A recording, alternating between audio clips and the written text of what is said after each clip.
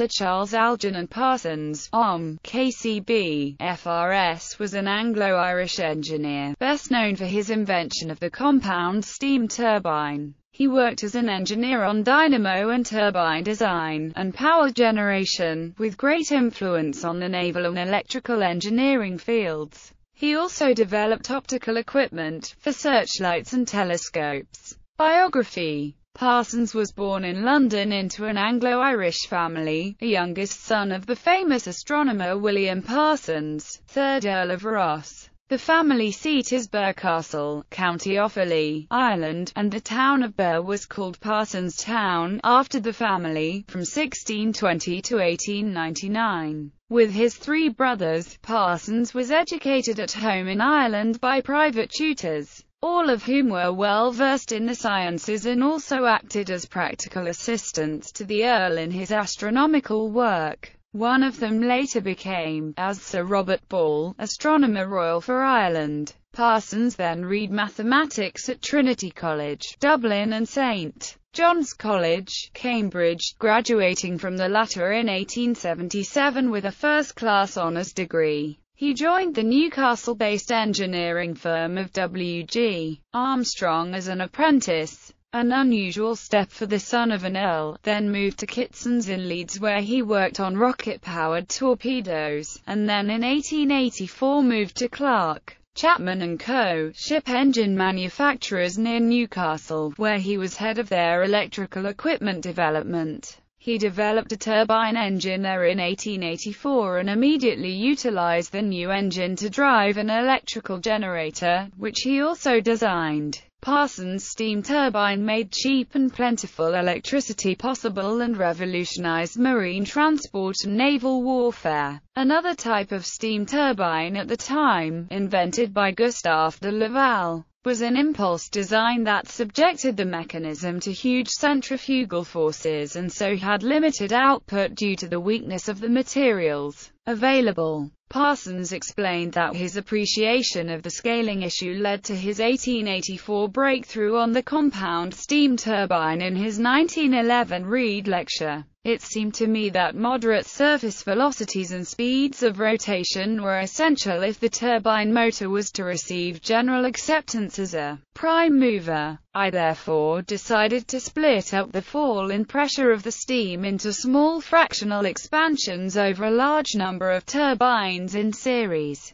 so that the velocity of the steam nowhere should be great. I was also anxious to avoid the well-known cutting action on metal of steam at high velocity. In 1889, he founded C.A. Parsons & Company in Newcastle to produce turbo-generators to his design. In the same year he set up the Newcastle and District Electric Lighting Company. In 1890, Disco opened Forthbanks Power Station, the first power station in the world to generate electricity using turbo-generators. In 1894 he regained certain patent rights from Clark Chapman. Although his first turbine was only 1.6% efficient and generated a mere 7.5 kilowatts. Rapid incremental improvements in a few years led to his first megawatt turbine built in 1899 for a generating plant at Elberfeld, Germany. Parsons was also interested in marine applications and founded the Parsons Marine Steam Turbine Company in Newcastle. Famously, in June 1897, his turbine-powered yacht, Turbine, was exhibited moving at speed at Queen Victoria's Diamond Jubilee Fleet Review off Portsmouth, to demonstrate the great potential of the new technology. The Turbine moved at 34 knots.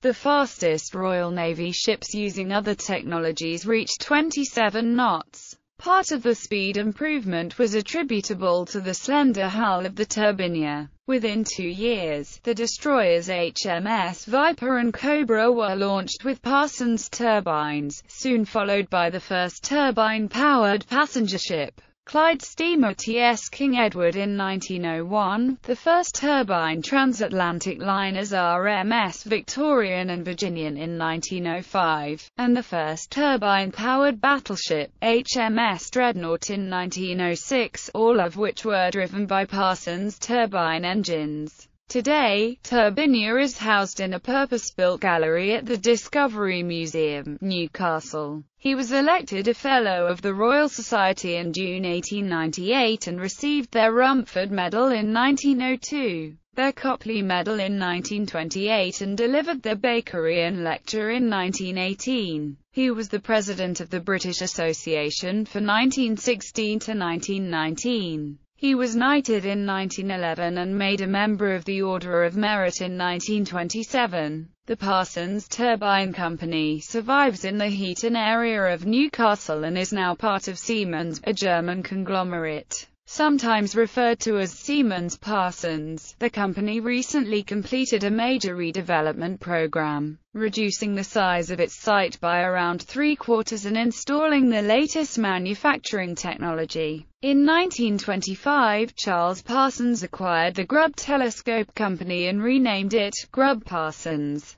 That company survived in the Newcastle area until 1985. Parsons was also known for inventing the auxtaphone, an early compressed-air gramophone. Parsons' ancestral home at Birk Castle in Ireland houses a museum detailing the contribution the Parsons family have made to the fields of science and engineering, with part of the museum given over to marine engineering work of Charles Parsons. Personal life and death. In 1883, Parsons married Catherine Bethel, the daughter of William F. Bethel. They had 2 children, Rachel Mary Parsons, and Algernon George Parsons, who was killed in action during World War I in 1918, aged 31. Charles Algernon Parsons died on the 11th of February 1931, on board the steamship Duchess of Richmond while on a cruise with his wife. The cause of death was given as neuritis. A memorial service was held at Westminster Abbey on 3 March 1931. His widow, Catherine, died at her home in Raydomain, Kirkwelpington, Northumberland in 1933. Rachel Parsons died in 1956. Stableman Dennis James Pratt was convicted of her manslaughter. In 1919, Catherine and her daughter co-founded the Women's Engineering Society, which is still in existence today. Published works online and other works of interest. E-book. The Steam Turbine and Other Inventions of Sir Charles Parsons.